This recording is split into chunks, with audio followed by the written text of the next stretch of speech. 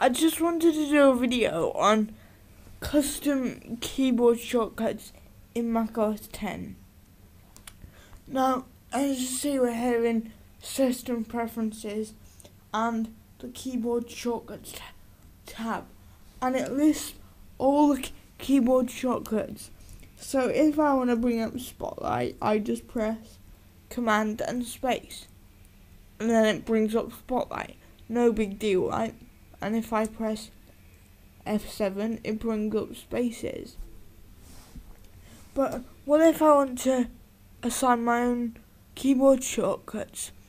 For example, if we go to the Safari menu, we see that some of the options have shortcuts like Command, comma, and the like. But if we go to Services, and then we go to Speech, there's no keyboard shortcut for that Start Speaking Text. And what if that's something I want a keyboard shortcut for? Well, all I have to do is go into my preferences, click the little plus button, China keyboard shortcut, so I'll have Option and K.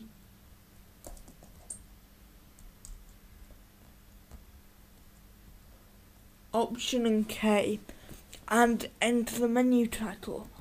Now, if you forgot, the exact menu title was Start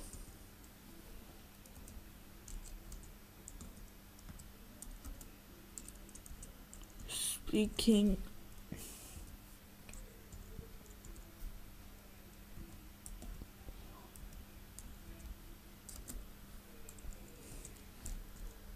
Text.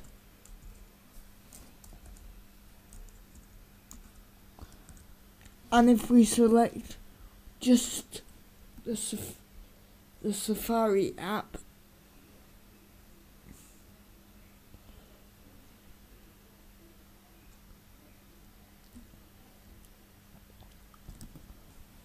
and then we click Add,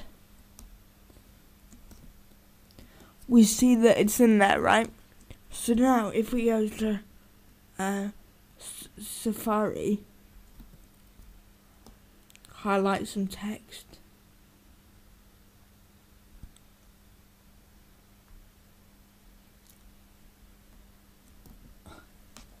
and then press a custom keyboard shortcut, which was Option and K.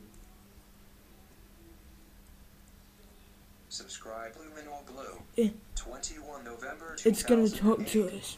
More info. OMG. It's snowing. So that's it, right? It works for any application. So if I was looking in Word,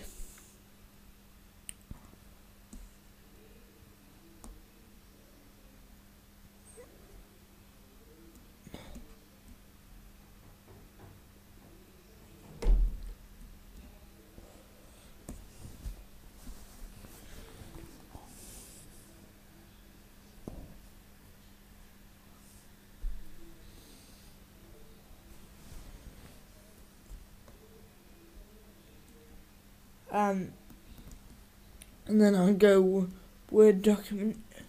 If I look here in the Insert menu, the Insert symbol has no keyboard shortcut assigned to it, and I use that on a regular basis to get my characters for French. So what if I wanted to assign a keyboard shortcut just to bring up that window? I would go back to my System Preferences, click the Addition button, change to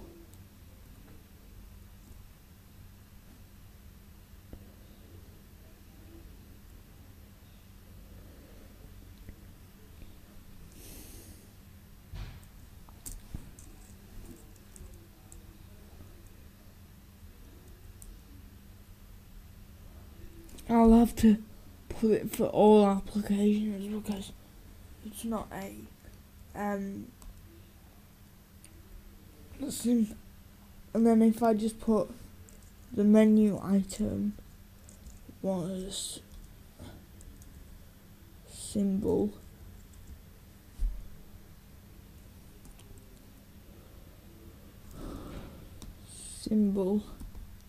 and then I put the keyboard shortcut as Alt Shift, put the keyboard shortcut as Alt and backslash, and then add that.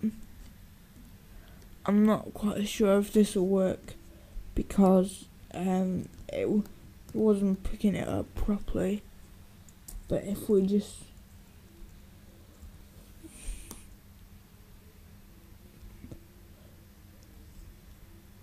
I'm just going to move that word window. And then if we do our custom shortcut, it's not working. But you've seen it work for one application. It should work for all applications. I don't know why it's not working for Word, but I hope you've enjoyed that video. I hope you've learned something. Thanks for watching.